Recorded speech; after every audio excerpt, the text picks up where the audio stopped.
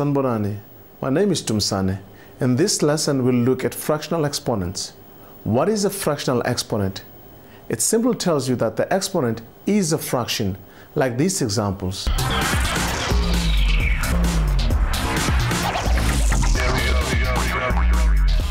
Can you see that the exponents are fractions? So, by the end of the lesson, you should be able to calculate with rational exponents. Look at 49 to the power 1 over 2. We know from the previous lesson that every number can be written as a product of prime numbers. Can you write 49 as a product of prime numbers? Let's factorize it. 49 can be written as 7 times 7. In this case, it will be all to the power of 1 over 2, which will be the same as 7 to the power 2 all to the power 1 over 2. We know one of our laws from raising a power to another power. This will be the same as 7 to the power 2 times 1 over 2. 2 times 1 over 2 will give us 2 over 2, which is equals to 1. So it means our answer will be equals to 7. What about 27 to the power 2 over 3? We must prime factorize the base. Can you write 27 as a product of its prime factors? Let's see. 27 can be written as 3 times 3 times 3. This will be all to the power of 2 over 3. This will be the same as 3 to the power of 3 all to the power of 2 over 3. Let's use one of our laws, raising a power to another power.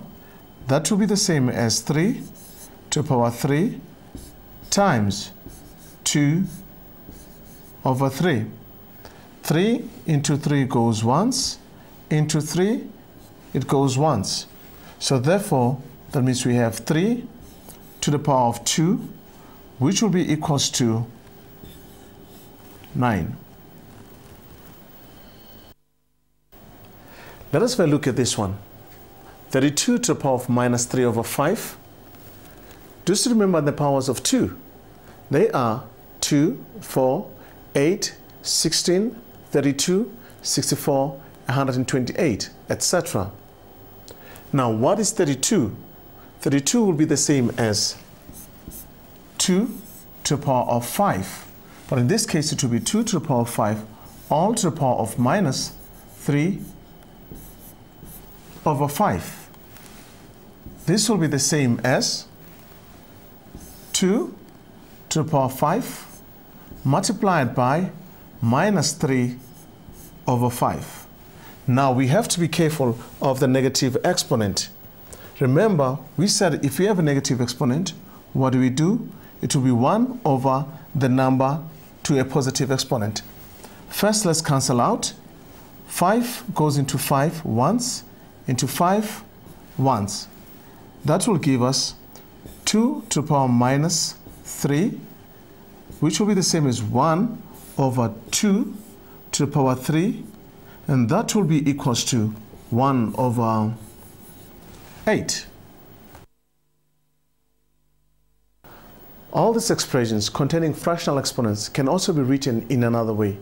Look again at 49 to the power 1 over 2.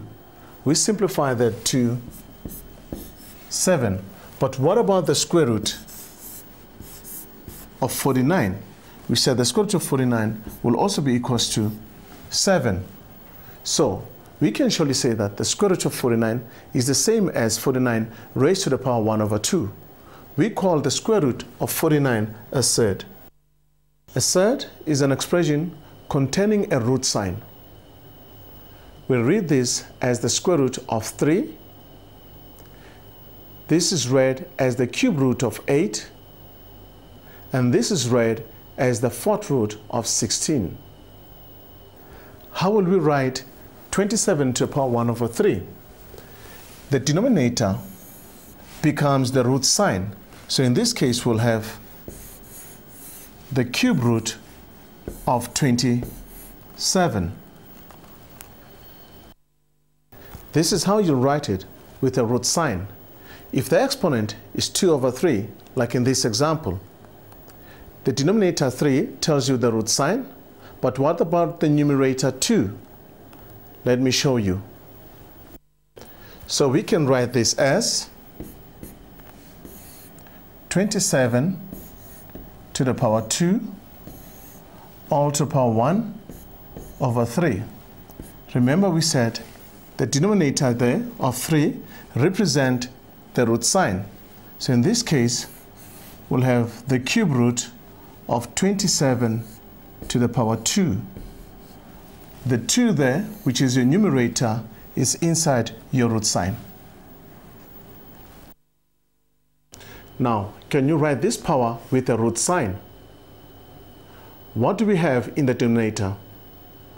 A 6. So the root sign must be 6. And what happens with the numerator 5? It stays with the base under the root. Let's try and simplify this expression. The 6th root of 64. There are two ways to simplify this. First, we are going to write it as a power with fractional exponent. Do you remember the meaning of the little 6? Yes, it is the denominator of the fractional exponent. It is always easier to write a root as a fractional exponent.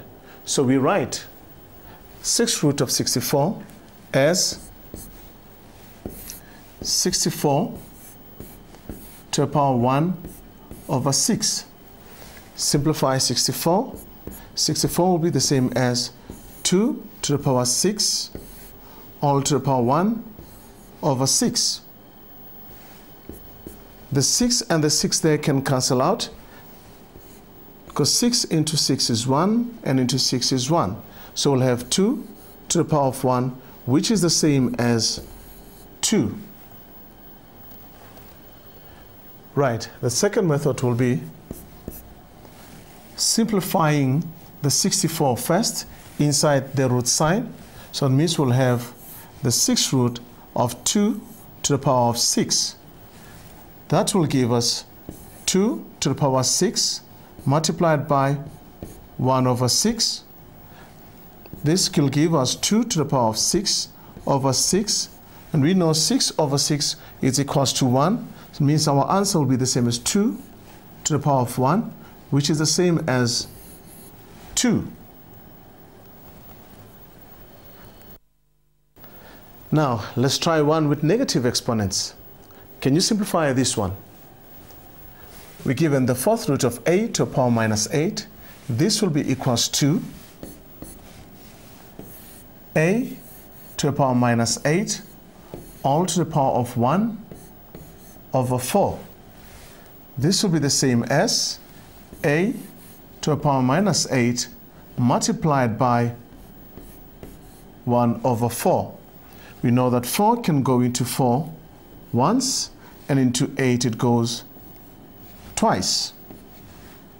Now we have negative 2 times 1, which will give us a to the power minus 2. This can be written as a positive exponent. This will be the same as 1 over a to the power of 2. Now try this one with a root sign.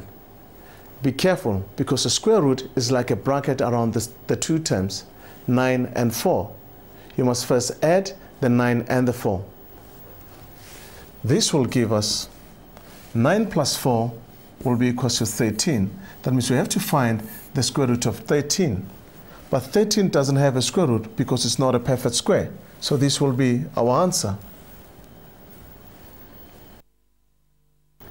Now for the last one.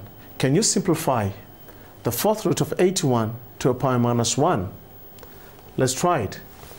This can be written as 81 to a power minus 1 all to the power of 1 over 4.